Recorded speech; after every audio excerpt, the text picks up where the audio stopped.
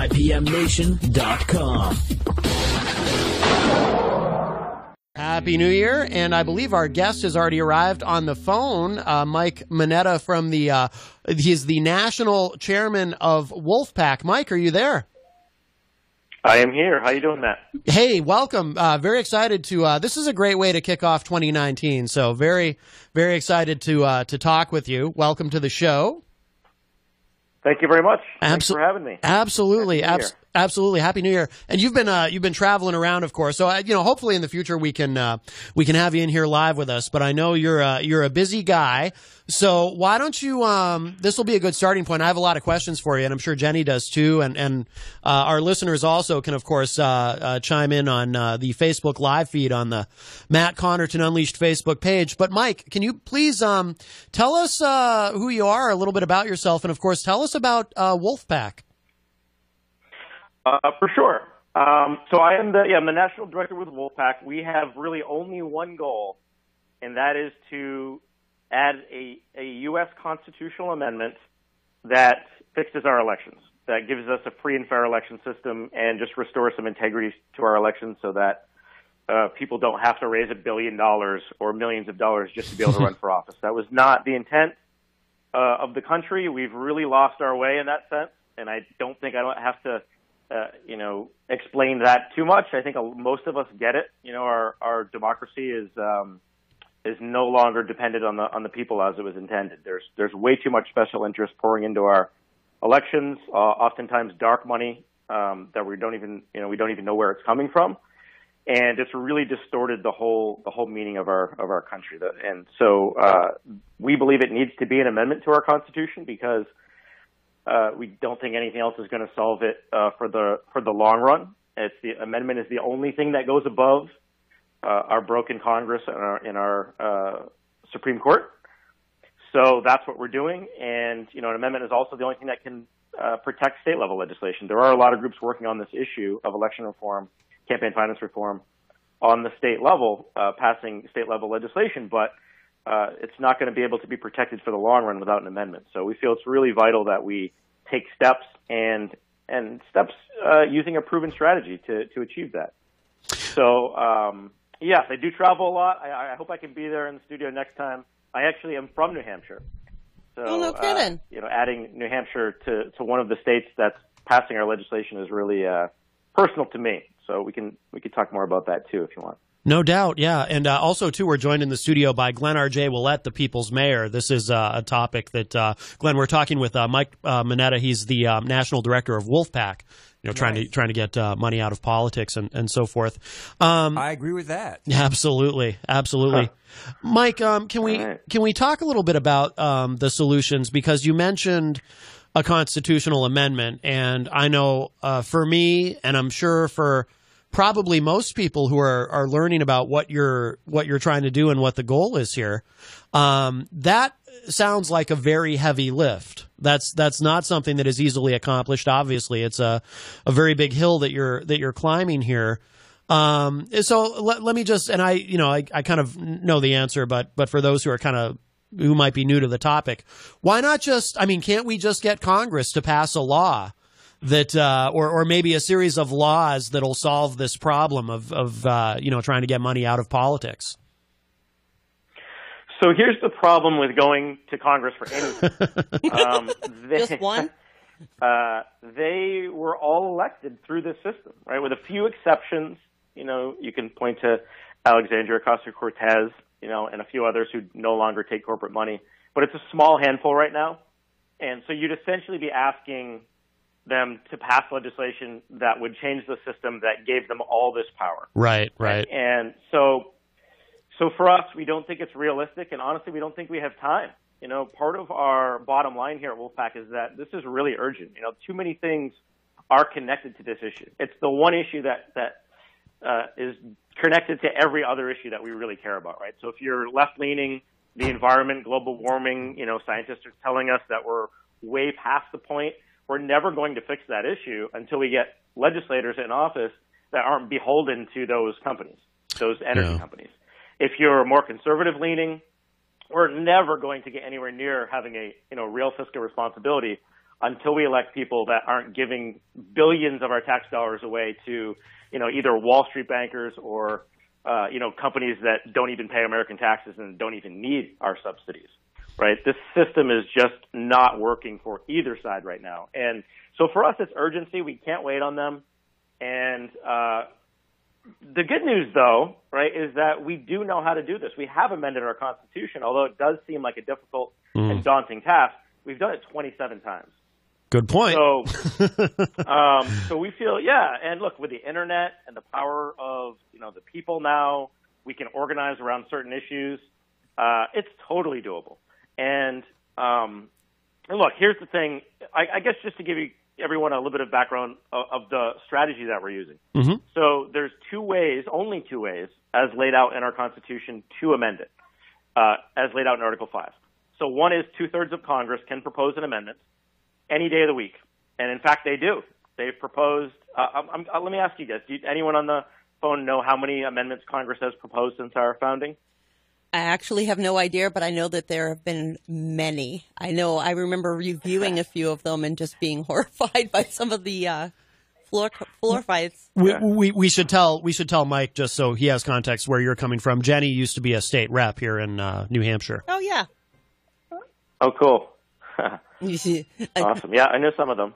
My cousin used to be a state rep there, too. Everybody does a turn around here, Yeah. Right. You know the lay of the land here, obviously, that being from here. But no, how many, Mike? What is the answer to that? So over 11,000. Wow. No kidding. I actually expected you to bring a bigger number. Wow. No kidding. I did. Yeah. So they propose a lot. But look, the Constitution was designed to work, so they don't make it, right? There's this really, really high. Well, first of all, 2/3 just to make it out of Congress, but then the 3/4 of the ratification, extremely high to get an amendment ratified. So that's one way. 2/3 of Congress can propose an amendment, or have to approve an amendment for it to go out to the states for ratification. The only other way to do it is you can get 2/3 of the state governments. So right now, 34 would have to apply for a convention, and you can propose an amendment there, essentially going around them. So going to the state level. Okay. And from my experience, the state legislators are way more responsive. They would write we would write a much better amendment at the state level than Congress could ever write.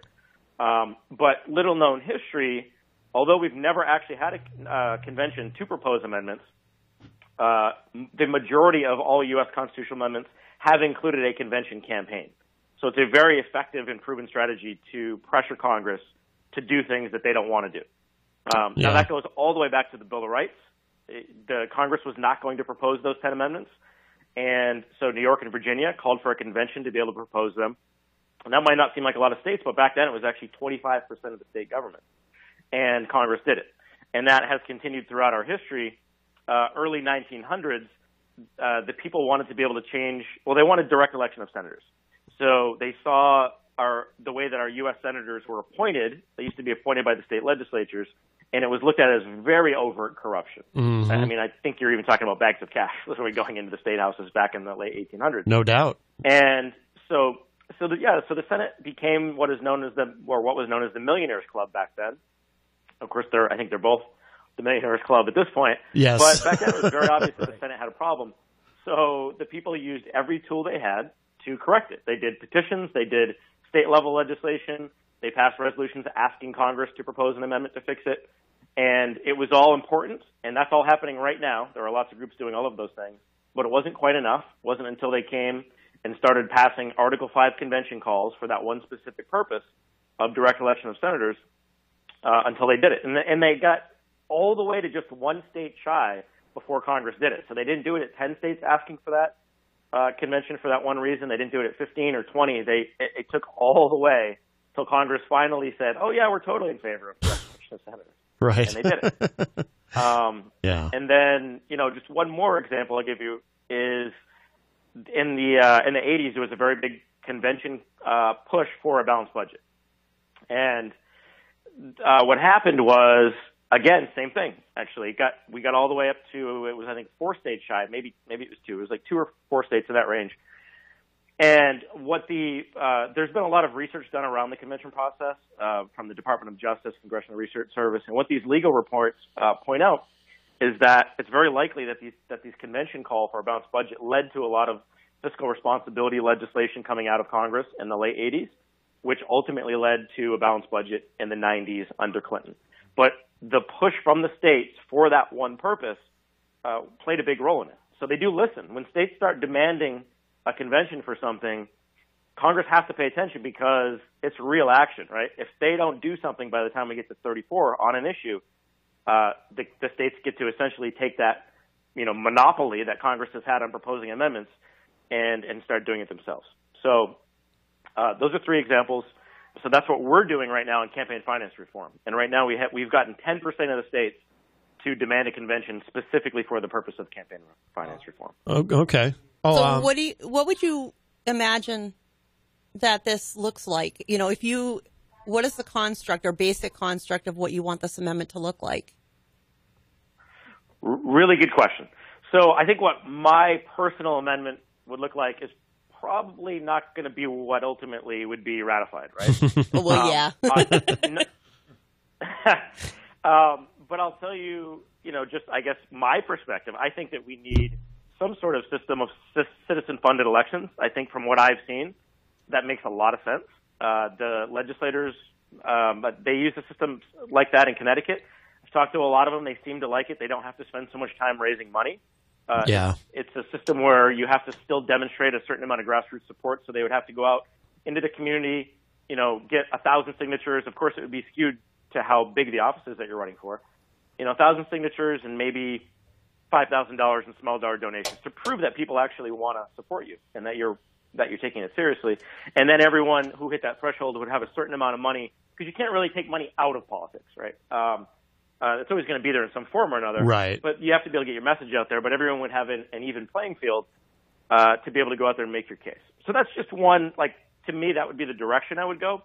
But the reason that our resolution is extremely bipartisan, it's truly bipartisan, is because we don't dictate what that amendment has to say. First of all, we really don't believe that we would be able to get 34 states to sign on to something that we wrote, right? That's not really democracy, and that's not really the way the system was set up. Yeah. So what we're saying is our resolution language says let's have a convention to address concerns raised by Citizens United and related court cases, because we do want to tie it to specific court cases and limit it in that way. But there are good solutions from both sides. I mean, look, I don't know how familiar you are with Montana and their history with campaign finance reform, but they have a really long history of common sense campaign finance laws in Montana. It goes all the way back to the late 1800s. And when Citizens United and some of these other court cases started to happen, it essentially allowed it took away these common sense campaign finance laws that they've had for 100 years and allowed super PACs and dark money groups to start coming into Montana, and they hated that. Yeah. So they took it all the way to their Supreme Court. And they said, you know what, we're not going to abide by these court rulings. We want to keep our laws. And, of course, it's just a state Supreme Court. So the Supreme Court of the United States wouldn't even hear it. They just threw it out. They said, no, you have to abide by our rulings. No kidding. So, so one amendment that's possible that 38 states may agree on, again, all we're doing is really calling for the conversation. We're we have to have a national conversation about campaign finance reform. And then again, anything that's proposed would still have to have that 38 state ratification, approval afterwards. But we got to have the conversation. And one amendment could be simply that the states have the right to regulate their own campaigns. I mean, that could be a starting point to this. Yeah. Yeah. I like that. So that's why we're not dictating it. John Hopwood is here with us in the studio as well. And John started to say something before, but I didn't have his mic on yet. John, did you have something or a question or something for Mike? Citizens United was 2010. It's not 2019. You say 10% of states. That's 5. I mean, this has been going on for a long time. Yeah. Well, yeah. But it's it's a start. What start? The start is 9 years, 5 states. I think we have a skeptic among us, but that's okay. Well, no, that's. I have a question for him. Oh, Glenn has a question. That's a fair point. I have a question for you. Actually, let Mike respond to John, and then Glenn has a question. Yeah. Go ahead, Mike. Sure. Yeah. Well, first of all, Wolf-PAC has not existed for that long. We were in response. Wolf-PAC was started by the host of the Young Turks. If anyone's familiar with that online news network. I'm very familiar with him. Yep. Cenk Uygur. Yep. Yeah. Yeah. So he found that it basically when he saw a lack of progress on this issue, and it's really been Citizens United wasn't even the first court case, as we know, right? It goes all the way back to like Buckley versus Vallejo, and so this problem has been getting worse for decades, not just 7 or 8 years. So he really created Wolf-PAC. He spent 3 full years researching, how do we do it? He didn't want to start Wolf-PAC. He's too busy as it is. Yeah. But he realized that that if we're going to solve this, we really do need to be taking this step. The states absolutely need to be demanding this through real action and not just simply asking Congress nicely. So he founded Wolf-PAC in 2011, but I will say we didn't really get organized until 2013, and then we passed our first state in 2014. Okay. So, and then after that, there was a string of states that started to pass these resolutions, and then we hit a little bit of a roadblock over the last year and a half or so because there is, unfortunately, some misinformation and propaganda about the convention process that has started to slow us up a little bit, and we can get into those details if you want. But we feel like we're going to have a pretty big 2019, and as soon as we can, break, I would say 10, you could just see a run of states starting to do this. You got to get that momentum. Yeah. Who was the first state, by the way? One more time. Who was the first state that you were able to get? Vermont. Vermont was the very first Vermont. state. Okay. All right. Very good. Glenn had a question for you. I think it's a good idea that the states do it on their own for their own state politics. But my major concern is the presidential. That's totally, or congressional. That's totally a federal, especially the presidential race. That's as federal as you can get. And so if you don't do it on a federal level, we're not going to be much better off. We will statewide if the states control it. But if the feds continue to allow it, the presidential race will be as bad as it is now. Perfectly good point. Yeah, no, so just to clarify, though, we're going through the states, but we're pushing for a U.S. constitutional amendment that would go above Congress and the Supreme Court. That's great. And be the new law of the land. That's what needs to happen. I agree. Mike, too, you said something earlier about, some people who hold political office actually would prefer not to have to spend. I thought it was at least 50%, and on your website I saw a statistic that said 70% of their time, trying to raise money for re-election, because once you get in there, then it becomes all about staying in there. And is that kind of a tool that you're able to use to appeal to to some of these legislatures, for example, when you're talking to them, to try to get them on board with this? Hey, look, do you want to spend all your time raising money, or do you want a solution? Is that kind of a way to get around the whole system protecting itself and not wanting to do anything to regulate itself? Yes, absolutely. That is a case that we will make. And, there are plenty of people sitting in state legislatures right now that would like to take that next step, and go into Congress. I know a lot of really good ones, tons of good people at the state level, and they just simply won't run for office because they don't want to have to fundraise so much, and I'm sure Jess can attest to that, being in the legislature. It scares people. I've talked to people or legislators that did try to run for Congress at one point and ended up having to mortgage their home just to try to stay in the race and make it happen. Oh, yeah. And it's a horror story. Yeah. And you hear them over and over again. People that are stuck in Congress, they don't talk a whole lot about it when they're in office, but you always see them on 60 Minutes, right? Yeah. Right after they get out of office. And then they still spill the beans, and they'll talk about how bad it really is. Right, and, right. It's embarrassing how bad it is. And very often they'll talk about how bad it is as they're on their way to their new job as a lobbyist, making even more money. Right. Right. A whole nother. Let me play. Well, let me play devil's advocate, because the big screaming elephant in the room is going to be, how do you justify taking tax dollars and using them for elections in the face of things like the opioid crisis, infrastructure decline, homelessness, veterans assistance, all of those things that everybody's going to bring up. Where's the justification on the tax dollars? Sure. That's a really good question too. And I think you describe, and I don't have any, hard numbers that I can throw at you right now right off the top of my head.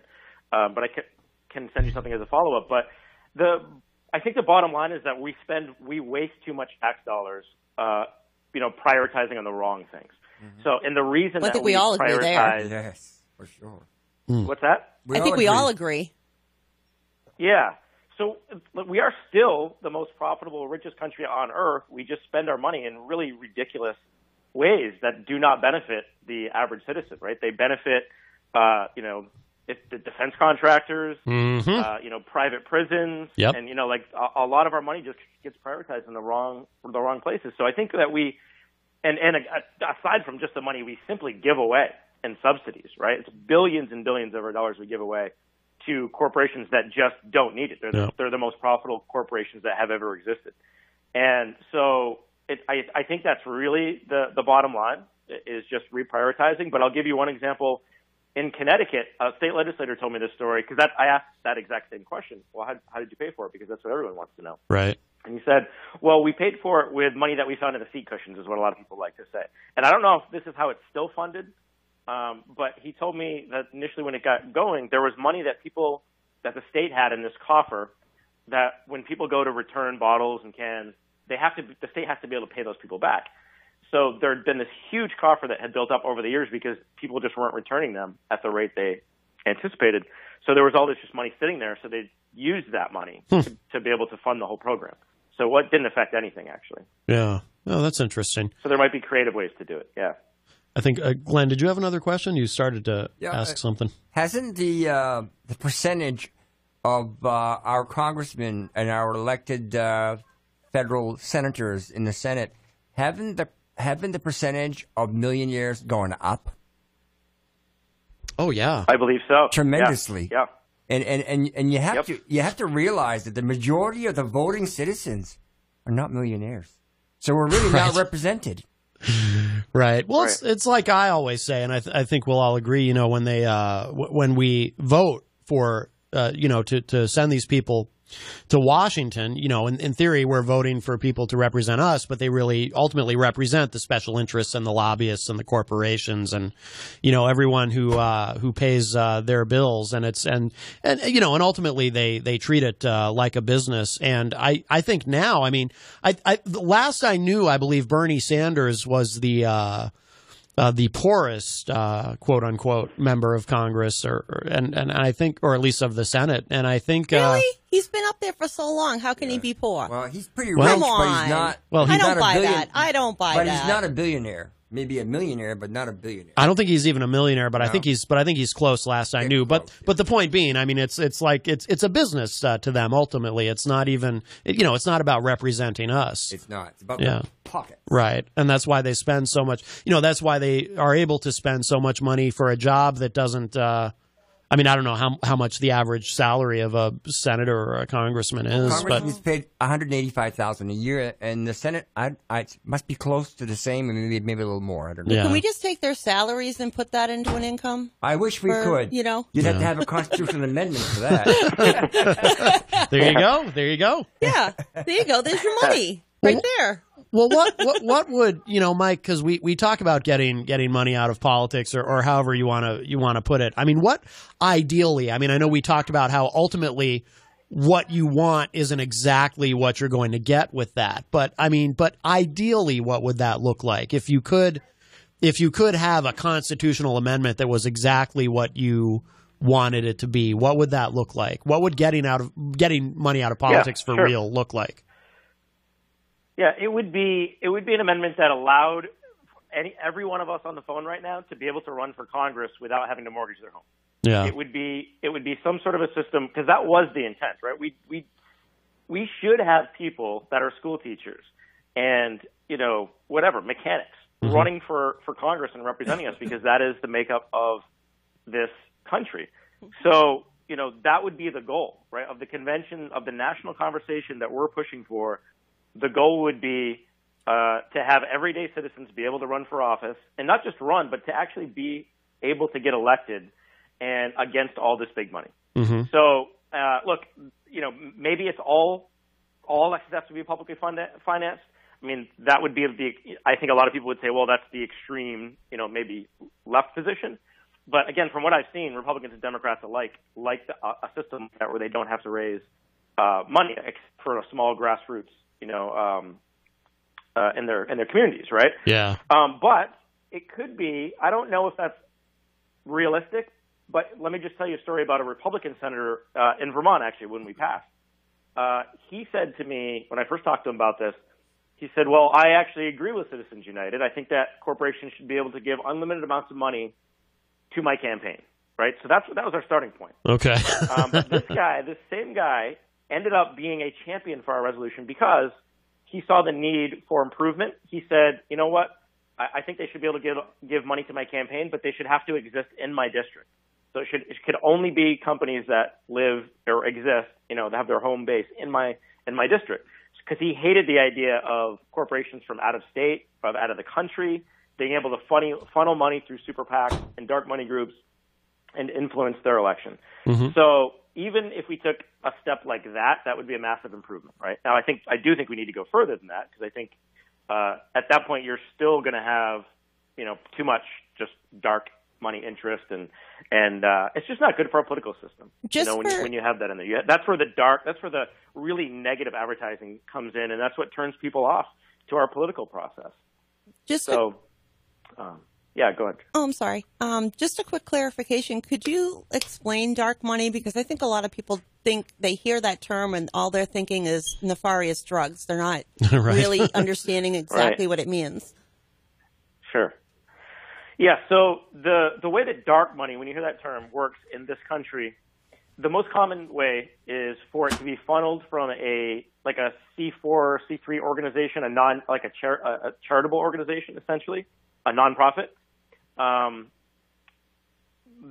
Because nonprofits in this country have almost like no disclosure laws, so you could dump as much as you want into them. Mm-hmm. And so what they do is, but they also have restrictions on what they can and can't do in elections.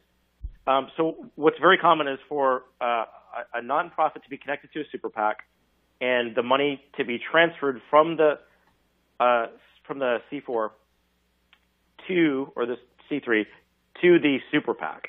So then, but because super PACs, believe it or not, are actually very transparent. We have to disclose, I think, every donation over $200 to the FEC. So super PACs are very transparent, but nonprofits are not. Okay. So that's sort of how people rig the system right now. Yeah, and that's pretty much why I asked you about that, because I think a lot of people don't realize that a great deal of this money is actually coming through so-called nonprofit organizations. Yep, that's exactly where it's coming from. Yep. Yeah, it's almost a form of money laundering in a way. Yeah, exactly. Yeah, legalized money laundering. Yeah, that's what it is. Yeah, absolutely. What about Mike? What was the Disclose Act? And that I know Democrats. It was something that the Democrats had introduced in Congress. But is that already? I mean, was that DOA? Is that already fallen by the wayside? The most recent one? Yeah. Or the one, because there was one, there was one about 5 years ago, I believe, that didn't pass. I could be wrong on this, but I'm pretty sure that was just pertaining to these past elections. I don't think it was any kind of standing law. Okay. That's what I was told. Okay. But I know the idea. The idea with that was transparency, like they would have to disclose who all their donors would be, correct? And of course, nobody wants to do that, unfortunately. Well, you have double-sided coin there. You have on the one side, especially with nonprofits, some of them, people want to have their anonymity.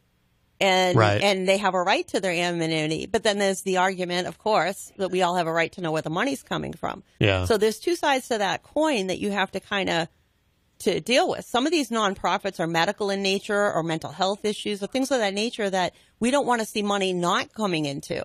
So if we enact a law that says everybody has to give up their membership list, that's an issue. That's a big issue. Mm. Yeah. I mean, Right. Go ahead, Mike. Well, I was just going to say, which is why it's not really a solution. Yeah. On its own. It's just, I mean, again, that puts, this is just speaking for me personally, I think it puts too much on the average voter and the citizen, right? We're already working 2 or 3 jobs, right? A lot of us. Yeah. Right. And to ask us to research the donors of every single person running for office and then try to evaluate if those donors are honest or if they have integrity, I mean, it's just not realistic in my opinion. I mean, it's good to have. I mean, it should absolutely be part of our system. If we're going to have a system where there's all this big money and millions and billions of dollars being poured into it, transparency should be a natural part of that.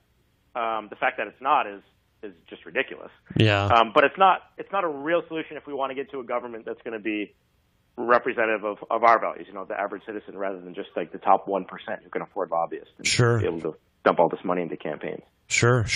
Mike, I'm curious, how did you get involved in this, and how did you become the national chairman for Wolf-PAC? I'm especially curious because you're originally a New Hampshire guy, so I'm curious about home team. about your history. we probably know we probably all know some of the same people, in fact. But yeah, I'm curious. How did you get here? Sure. Yeah, before I was doing this, I was actually working for the phone company, so I might have spliced some of your wires. That's cool. I was working for Fairpoint as a splicer, and it was a great job. I loved it, actually. But I was always listening to political talk shows like this, and the Young Turks, obviously, and heard Cenk talk about this plan he was working on for years, and then when he started Wolf-PAC, I just volunteered. I signed up to be, the head of Wolf-PAC New Hampshire and kind of lead the way that way. And then it just sort of evolved into, taking on more of a national role. And, I think I was a volunteer technically for a year and a half before I actually got hired. And now I've been doing this for about 5 years. And it's been a ride. Yeah. Wow, that's completely wild. Upside down. I've spent most of the year on the road and going to state houses and talking to state legislators about this. So it's not often we get to chair somebody from the home team, though. Yeah, no, that is cool. Yeah, when we met, you told me that you work 120 hours a week. I don't know if do you literally work that much? And if so, how are you even alive? It's doable. Yeah. Wait, it's doable. I'm telling you. Yeah, well, it's different, it's a lot of hours, but it's also something that I'm really passionate about. So when I was working for the phone company, I was actually working for Wolf-PAC on my vacations because I'm passionate about it, and I just really firmly believe that we have to do this, and I feel this is the right plan. So for me, it doesn't really feel like work, The traveling can be a little much for sure. But, I work with people who actually care about, wanting to fix government, and I meet a lot of interesting people at the state legislature, in the state legislatures.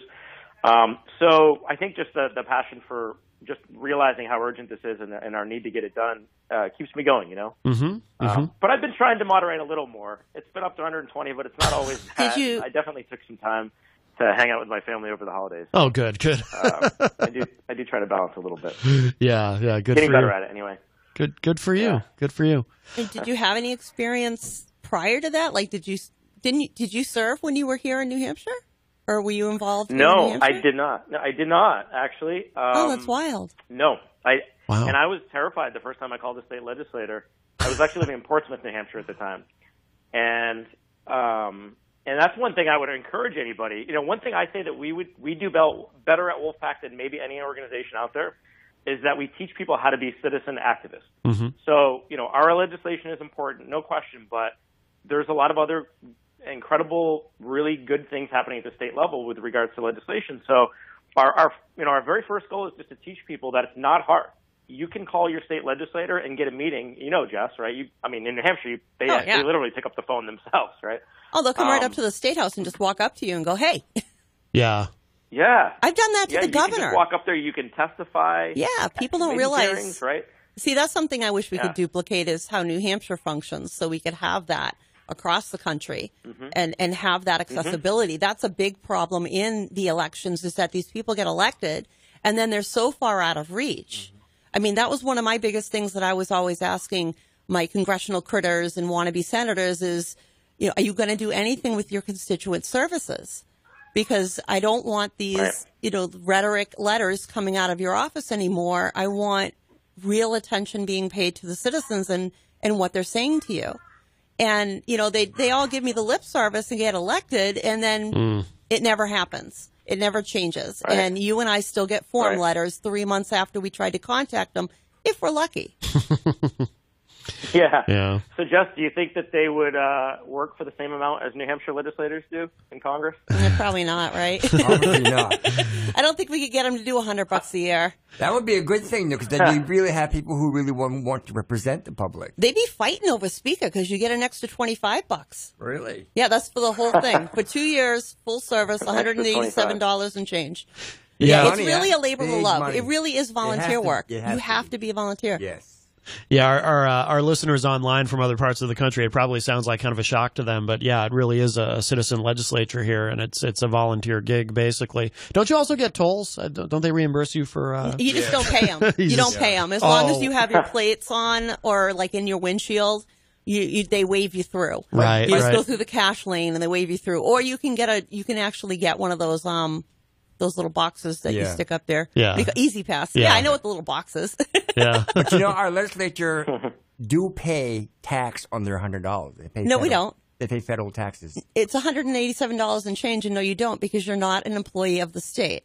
You do not pay. They remove some tax out of it, but you don't get it back. It's not really income. Of course, legislatures keep telling me how come we get $100 a year and they tax us on it. So they are being taxed, at least on the federal level. On the federal level, yes. Yeah. On the state level, no. We can't control the federal government. We can only control the state. I got a question for you, though. I'm curious to know, does Wolf-PAC have a position on the Electoral College? Because that's another hot-button item, is the argument between should we be judging our electors by the general election, or should we continue with an Electoral College where we have representation based on the number of citizens? Right. We don't. No, and that's, I really believe one of our biggest focuses, or strengths, I should say, at Wolf-PAC is we do have a very laser focus on what we want to accomplish. Yeah. And that's fixing the election system first, because, there are lots of things to fix. No question, right? Yeah, good answer. We just feel like, if we allow ourselves to get distracted, we probably are not going to accomplish the mission, because it is an uphill battle, to fix our election system in the United States. So so no, we don't.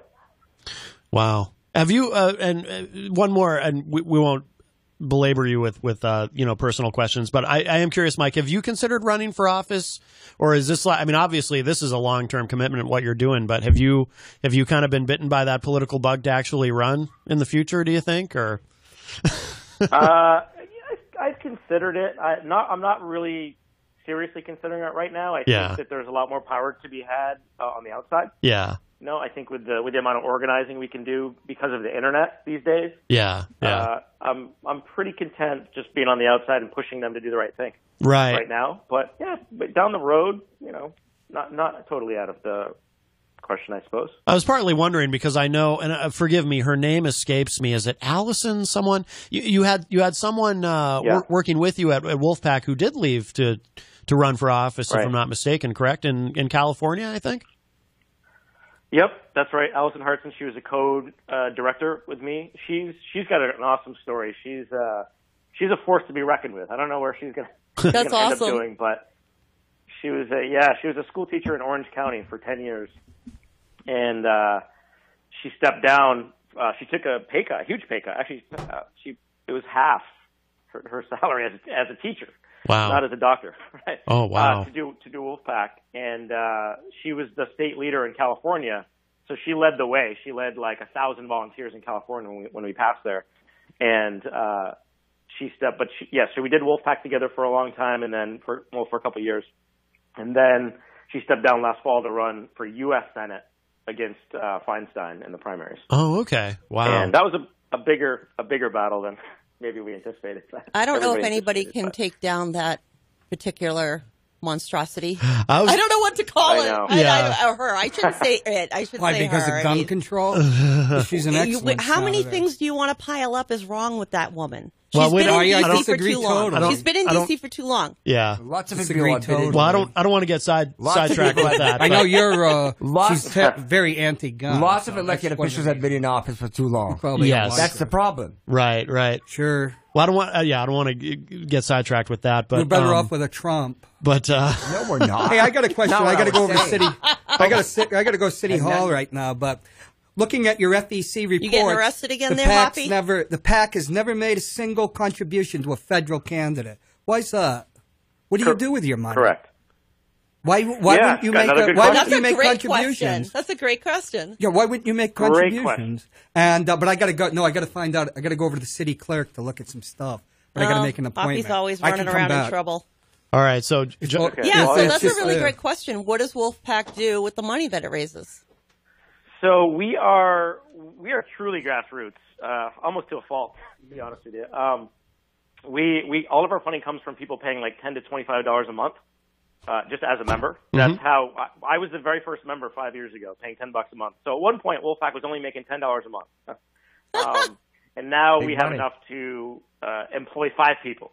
Wow. That's just from people paying, $10 a month is like what most people pay. Yeah. So we have to be pretty strategic and careful about with where we spend our money. But no, we've never given any money to federal candidates because, again, it just comes down to focus. We're going through the state legislatures. That's where our legislation exists. That's where it's going to exist this year in New Hampshire. So we focus on where it matters at the state level. Yeah. And just this past year, we were really close in Maryland last year. We passed the House. The Speaker of the House ended up becoming a really big ally of ours. And we were in the Senate. We were in a committee. We had the votes to pass. We had enough votes just in co-sponsors to pass the committee. So Maryland should have been on the board, should have been state number 6. But there is this fear, which we can get into a little bit if you want. It's interesting, I think, about this fear of like a runaway convention, which has no real standing. But anyway, one of our co-sponsors, two of them actually got a call the night before from some special interest groups, and they scared them off. They said, "Don't vote for this." So 2 of them abstained from the vote, causing us to lose Maryland, and that was pretty devastating to our volunteers. I mean, we have in each state we have hundreds of volunteers that get involved. We have 45,000 volunteers across the country. Wow, that's impressive. So we decided.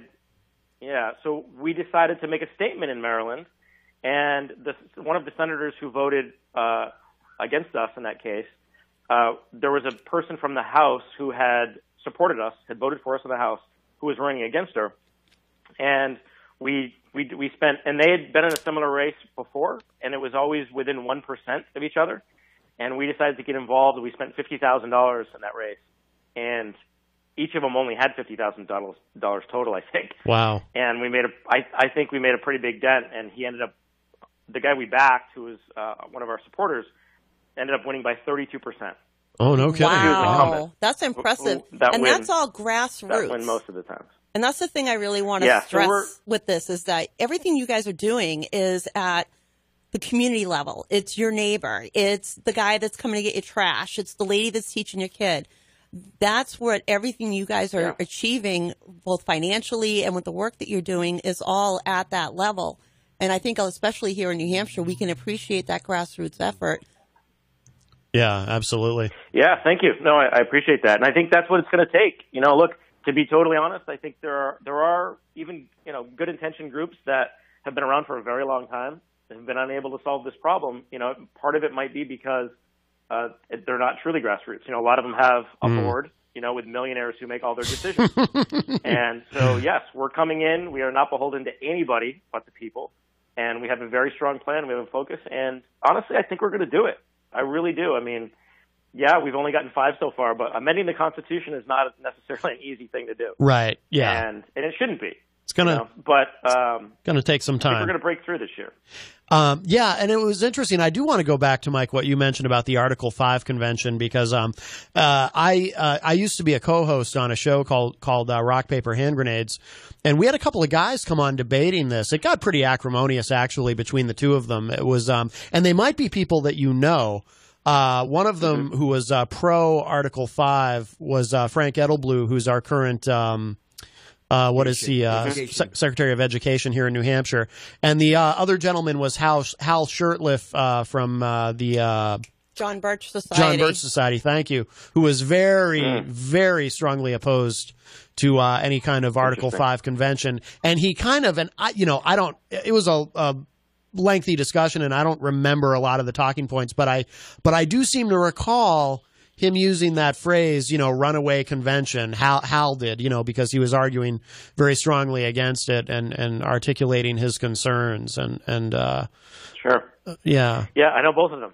You do? Okay. Yeah. I can remember being spoken to when I was serving in the House when we had a bill about this. And I'll tell you the truth. I voted to not pass it because I was led to believe that if that passed, our position was going to be to open up the amendments of the Constitution and could thereby remove the Second Amendment.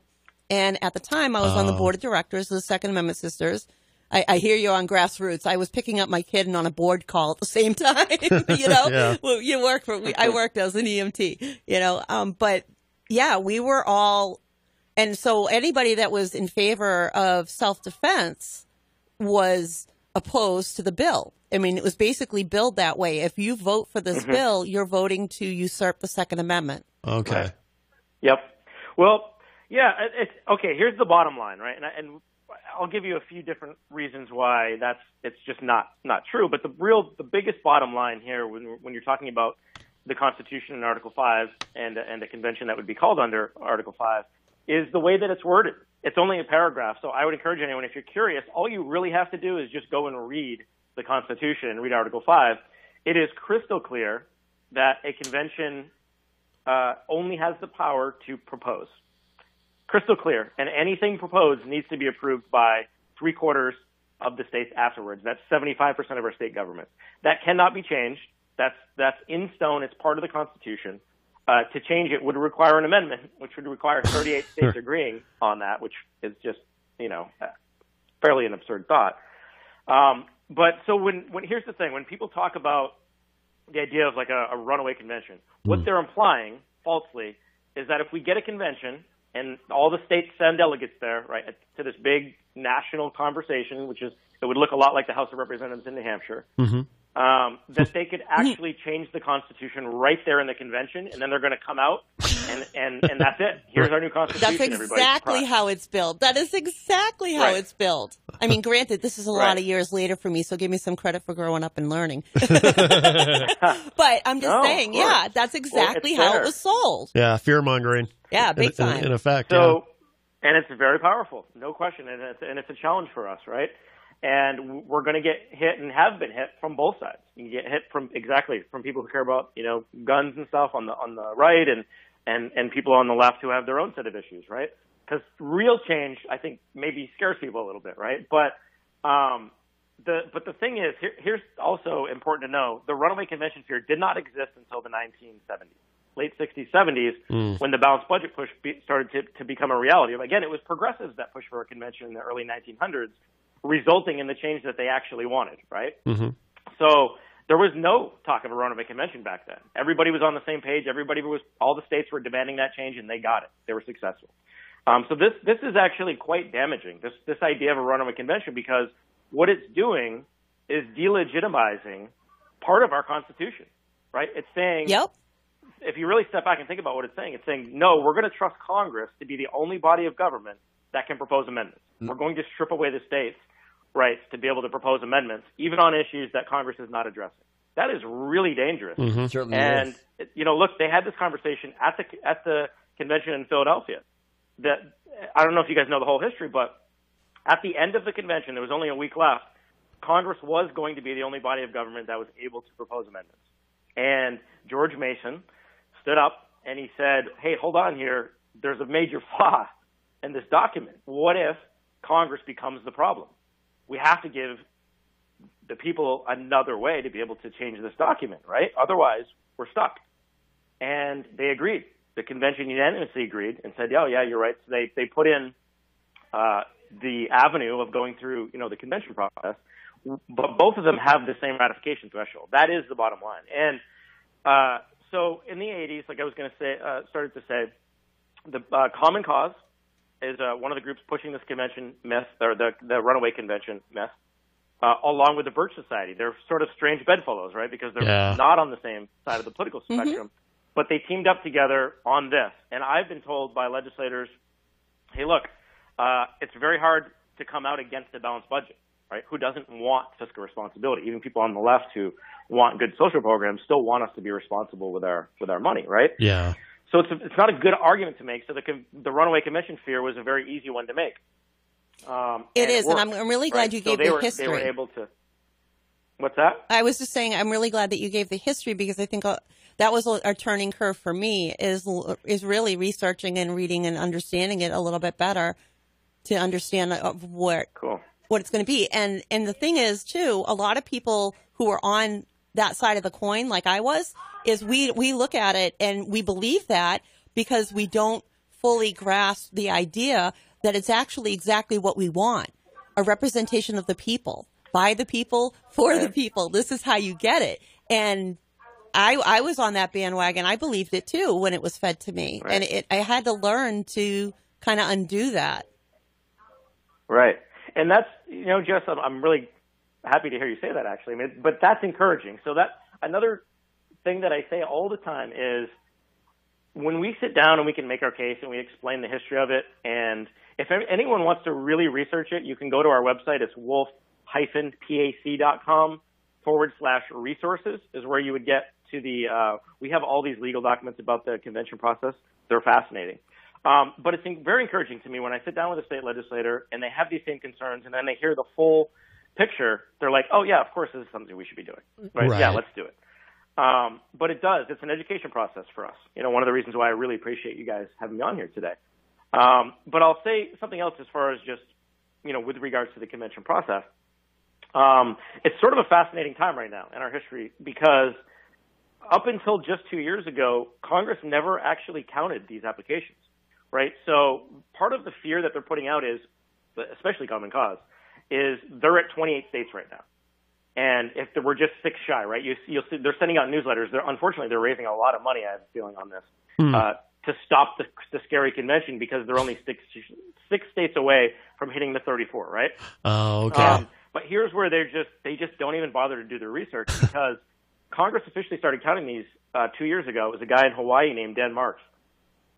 He wrote to them and he said, hey, you guys have a constitutional duty to count these. It's in Article 5. How have you not counted these for 230 years, right? Or whatever, 240 years. Yeah. And you know what the House Clerk of the United States House of Representatives told him? What? He said, you're right. And they wrote him back and he said, oh, wow, we should be doing this, right? Yeah. So they actually passed a bill. They now have a website. If you Google Article 5 convention calls, U.S. House, you can see what they've officially counted. And this is a really cool history for us. The very first one they ever counted 2 years ago was the Wolf-PAC resolution we passed in Illinois calling for free and fair elections. Oh, no kidding. So there was a short time where we're the only one ever counted. Yeah. Wow.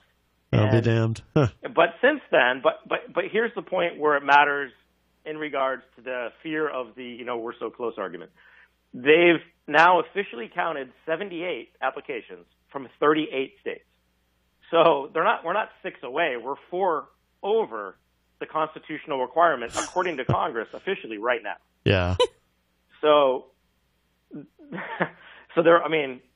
just, look, here's the thing. All these legal reports, this fear of runaway convention can only be found in opinion editorials. Yeah. Right? There have actually been really thorough peer-reviewed reports done by the Department of Justice under Jimmy Carter, under Reagan. Congressional Research Service has done 4 reports. The American Bar Association has done a very thorough report of the convention process. Harvard Law Review.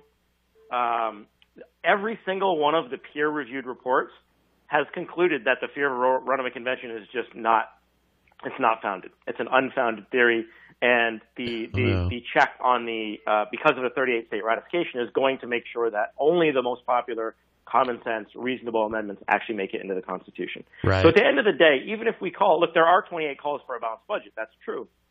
In the 80s, like I was telling you, it got up to about 32. What happened was there was no need for a balanced budget anymore after we balanced the budget. So right. States rescinded them, which they also have the power to do. Okay. Right? So they got all the way back down to 13. Oh, okay. And now they're back up again. So yeah, we're just adding to the pile for campaign finance reform. That's it. Right. Where are we at now? We're at 5 for our pile. That's where you're 5 for about budget. There's 13 for another movement called Convention of the States. which they're calling for a convention for limited to 3 topics. And those are the 3 main movements right now around the convention process. I have a feeling that once we prove the process can work, and look, I mean, the likely scenario is that if we can get to 25, 30 states on campaign finance reform, Congress will act as they have in the past. But we really hope we get a convention, because we think a convention could write a better amendment. I mean, let's give someone else an opportunity to propose amendments other than our most, corrupt body of government. Seems like a really logical thing, right? Well, Dean, you're kind of up against a difficult road in the sense that really where you're coming from with Wolf-PAC is to educate people on how the process actually works, whereas the other side can easily send me a flyer or a mailer that says, oh, no, if this bill passes, you'll lose your parental rights, you'll lose your marriage rights, you'll lose, insert your issue here, right, if this passes. And that's how they get people. I mean, when you're getting mailers like that and people are emailing you going, I got this mailer and this is what it said and don't vote for that, then, it's going to pull at you as a state legislator, whether you're understanding the topic or not. But people in general need to be educated as to the pros and cons of what doing this would actually do, and why it's an important issue to maybe change the course of our country. And I don't think that it's bad to say that it's bipartisan, that nobody in America is very happy with our government. Yeah, that's true. Well said. Mike, well, we're getting close to the top of the hour, and you've been very generous with your time. We appreciate it. But before we wrap up, I want to make sure that you let everybody know about anything. Obviously the website and any other resources people should know about, how they can sign up to volunteer if they want to get involved, and all that kind of stuff. Anything online that we might not have covered that you want people to know about. Sure. Yeah, I appreciate that.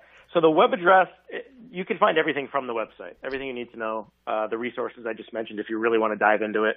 If you like history, the documents are fascinating. The reports that the Department of Justice did and the Congressional Research Service will take you right back to the convention in Philadelphia and talk about, their, what they had in mind, with regards to Article 5. And it's really interesting reading. But as far as volunteering, we need it. We are totally volunteer-based, with regards to people going into the state houses and, testifying at committee hearings, and that's where our real power comes from. So it's Wolf, just like the animal, wolf-pac.com. And, if you're in New Hampshire, absolutely, we are going to be live in New Hampshire this year, and we're going to need people to come and testify at committee hearings and just really make a big push. We've already passed the New Hampshire House once, and we passed the Senate once, just not in the same year. Okay. So we got to figure that out. Maybe we think this is going to be the year. You have paid attention to the makeup here, right? Yes. Yeah. New Hampshire is just its own animal. It's a fun state house to work with. There you go. That's one way of putting it. How to get involved. Yeah, and if you can become a member, if you don't have time, because look, time is our most precious commodity. Mm-hmm. So a lot of people don't have time to go to the State House. But if you can just chip in $10 a month or whatever you can do, we really are grassroots. And every single person that is willing to do that, we get a little bit more powerful, and we can run, 1 or 2 more elections every year. Yeah. Obviously become a member, donate, all that really matters for us. Fantastic. Okay. Well, Mike Monetta, from one New Hampshire guy to another, thank you so much. This has been a wonderful discussion, and I'll send you links to this will be available online, and I'll make sure you have all that later. But thank you so much, my friend. It's wonderful to talk to you again. And like I said, we'll have to maybe we'll do this on a regular basis, and you can kind of update us on that'd be great on what's going on. And at some point, we'd love to see you here in the studio. But I know you got a lot going on, a lot of traveling and so forth. Yeah. But keep fighting the good fight. We're with you, and I'd be happy. Absolutely, yep. Thank you. I'd be happy to do that. Wonderful. All right, awesome getting to talk to you. Thanks to all of you. Yeah, Happy New Year to everyone. Same here. Maybe go and fight corruption this year and get our government back. Absolutely, that would be nice. That's my wish for this coming year. Sounds good to me. All right, thanks, Mike. Take care. Bye-bye. Take care. He's really great. All right, that was Mike Monetta, National Director for Wolf-PAC. Yeah, no, I like him very much. IPMNation.com.